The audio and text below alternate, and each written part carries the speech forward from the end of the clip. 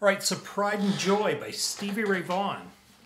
So I'm going to start on the 2nd string, 3rd fret.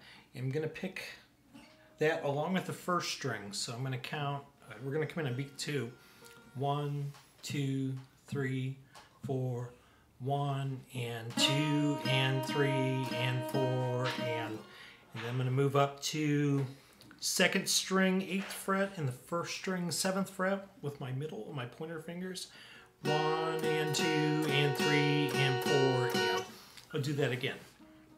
1, 2, 3, 4, 1, and 2, and 3, and 4, and 1, and 2, and 3, and 4, and then I'm going to go back to the 5th fret. 1, and 2, and 3, and 4, and 1, and then I'm going to go back to the 3rd string, 2nd fret, and I'm going to pick, bend, release and pick again, open 3rd string, 4th string, 2nd fret, and you can either pick that last open 4th string note or just take your finger off there and treat it like it's a pull-off, which I'm not sure which one he does. I might even listen to it and don't even hear the note. It's just in my head. So, but anyways, let me give you this much of it before I go on to the chord, or the chord pattern. So 1, 2, 3, 4, 1, and 2, and 3, and 4, and 1, and 2, and 3, and 4, and 2, and 3, and 4, and 1, and I picked that. I'm just used to doing it. So now through the progression, we're going to go through a 12-bar blues, and the first 4 bars, we're going to have 1, and 2, and 3, and 4, and 1, and 2, and 3, and 4. Here's measure 3, measure 4. Now, the other thing you can combine in here is, here, I'm going to go through the notes first, then let me go back as I talk my way through it. So, open 6th string, E, G sharp on the 4th fret of the 6th string, 5th string, there's a B on the 2nd fret, C sharp on the 4th fret, string 4, 2nd fret with your 1st finger, and then back to the 6th string, 4th fret, G sharp, and then the 5th string, 2nd fret, the B, and then C sharp B. So let me walk through that once.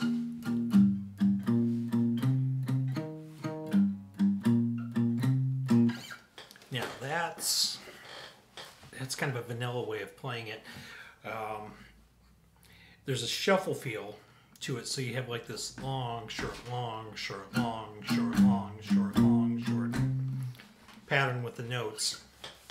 And then also there's more than one string being played, so you can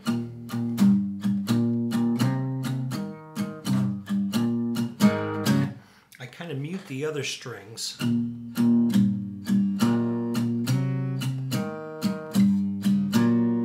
at the end, this A power chord to the open G, which I also throw in the 5th string A. If you do it fast enough, you don't even notice it. So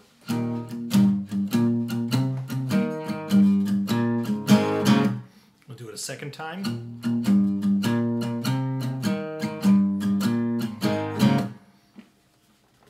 Then we're going to take this whole pattern, move it down to a root 5, open, starting with the open 5th string, and it's the same note pattern. You're just starting on string 5.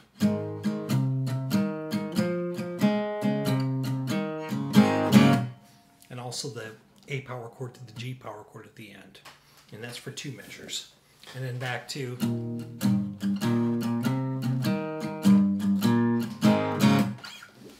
okay, so let me go back.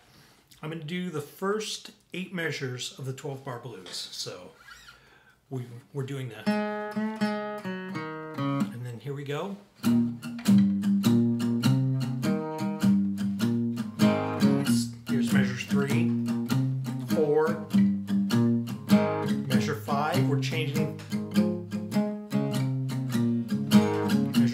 6.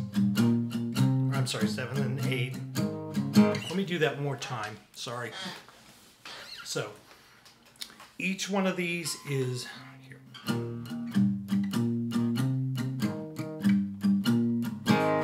That's the first 2 measures. And we'll do it again.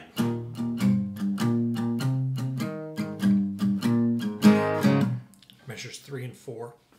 Now, measures 5 and 6, we move down to the 5th string.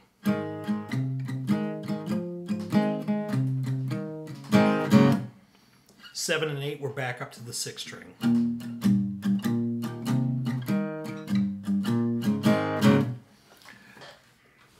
Now, if you want, for measure 9, sometimes I'll use a B7 chord and just like, I'll do some stabbing, like down, up, down, up, down, up, down, up. Okay, so that's 1, 2, 3, 4. And you could do the same thing with the A7, or you could go back to, if it were the A7. So 1 and 2 and 3 and 4 and 1 and 2, 3 and 4. And then back to, and then this time you're going to take a B7 and then slide it up a fret. So and